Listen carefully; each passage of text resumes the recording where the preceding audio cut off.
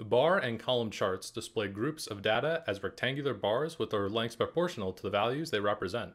These are great for showing comparisons between different groups or even trends over time.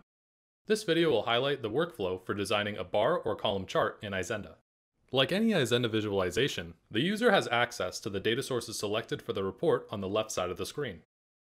There are 5 distinct boxes in the configuration area for this chart type: title, description, values, labels, and separators.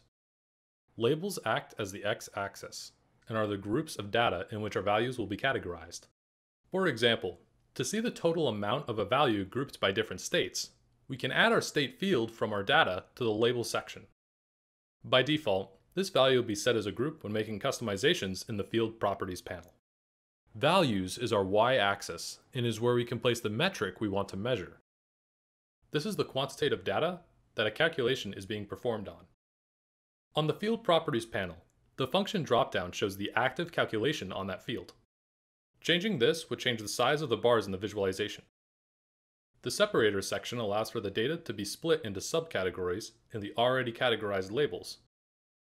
For instance, adding a date field here will show a different bar for each year for each one of our labels.